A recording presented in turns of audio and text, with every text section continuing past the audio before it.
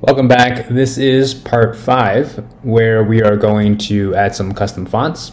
So in the last video we set up scoring. As you can see here, we've got this 5 and this 0. So when the ball goes to the scoring zone on the left side here or the right side over there, you'll get a point. So there, 6. So we're going to add a custom font to make this look a little bit nicer. So let's get started. Let's put myself here. All right. So now to use the custom font in Phaser, we need to load it. And we're going to use Google Fonts because they're free and you don't need any special tools. Bitmap fonts are another option, but you will need to get some tool to generate those fonts. We can cover that in a different video. If you're interested, let me know in the comments below. So first, let's go to fonts.google.com. And so Google has 986 fonts that you can use freely. So we want something that is more retro, that fits Pong. So there is a search in Google Fonts up here, but I don't actually ever know how to use it well. But I do know there is a font called Press Start 2P. So this looks pretty good. It's got this like blocky 8-bit style, or maybe less than 8 bits. So we need to, in order to use this font, we need to load it into Phaser.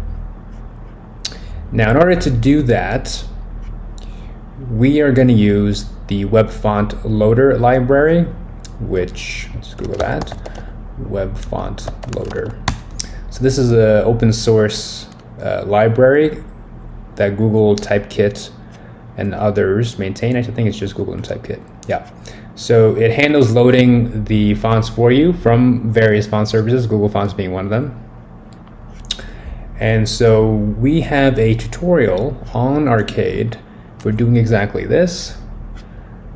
And so we're just gonna go take a look at that.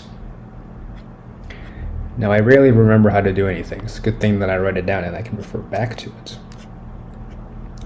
So here we go. All right. So there is a web font file. So we're going to use Phaser's a file loading system to load these fonts. So you see we extend phaser.loader.file. So we will just actually copy this web font loader. I mean, it's totally, you don't need to rewrite this. You could if you want, but it'll just do what you need. So let's first start. We're going to cancel our game. And then we're going to install Web Font Loader via npm. Now you could also include it like this, but we're just going to install it via npm instead. So there's CDNs that you can get Web Font Loader from. So now the npm install, what is the name? npm install, right, npm install Web Font Loader right here. So we're going to go here, npm install Web Font Loader. So now it's going to download and install the Web Font Loader package. Great. And then we can use it. So you see here, we're importing Web Font Loader from Web Font Loader. Now this article has a more advanced version of the Web Font Loader, Web Font File class that we made here. So you can read this article if you'd like to understand why we have this other Web Font File class. But since we're not doing anything special, we're just going to take this way simpler, shorter version.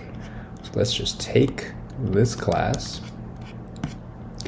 We're going to put this into our project. Let's put it, for this case, we're just going to put it into our scenes folder. We can rearrange it later. So webfontfile.js. Paste. So here it is. We have Web Font Loader, we have Phaser. That looks good. So this is more a JS doc so that we can know what loader is supposed to be, what font names is supposed to be, and what server is supposed to be. So it's a string or an array of strings, and the Phaser loader plugin. So this class should just work. So we'll save that. Now we'll go back to our game scene. So now let's import our web font file. So import web font file from web font file. Great. So now we've had this preload here, but we have not used it yet. So we're going to use it now. So we always want to make sure that our font is loaded before we use it, otherwise it will not render correctly. So let's make, we'll call this fonts, a new web font file. Now we take a phaser.loader plugin, so which is going to be this.load. Right? You can see that this.load is a phaser.loader plugin. Now the font names we're going to use is press start 2p. Press start 2p. And the service will be Google, so we can just leave that. So we don't need to specify the service because by default this code already says it's Google. So now we have that. Now we need to actually load it. So we do this .load .existing. No, .file .add file. That's what I'm looking for. Right, which takes a phaser.loader.file, which is what web font file inherits from. So see, it extends phaser.loader.file. So there we have that. Now let's just do it and make sure we have no errors. So npm run start.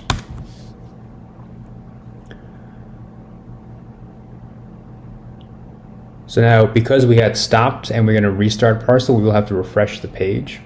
It will not automatically reload it for us, usually at least. So we're going to reload. All right, so there's no errors, so theoretically it should have loaded the fonts. Well, let's just give it a test. So let's see, we added our score right here. So score style, font size. So the key we want is font family. So these keys are CSS properties, and so font family is a CSS property. At least I think. Actually, I could be telling you wrong information, but these are called font styles, I believe. Text style.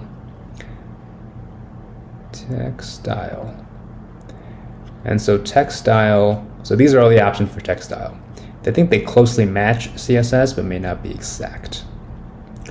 But font size, so font family is what we want. And in font family, if I remember correctly, if your font has a space in it, like this, you need to use quotes. So you see there's the single quote, then the double quote. That's just what Phaser needs to load this correctly. So press start 2p. So that's our font family. Let's save that and see if our fonts change. And look at that. These are much better, old school looking fonts. Let's see what one looks like. Boom. Look at that, much nicer. So you can load any font you want here. If you don't like press start 2p, you can go to Google Fonts and find any other font you want. So I will link to this article in the show notes. And so our game is coming along. Come back for the next video where we're going to add a game background.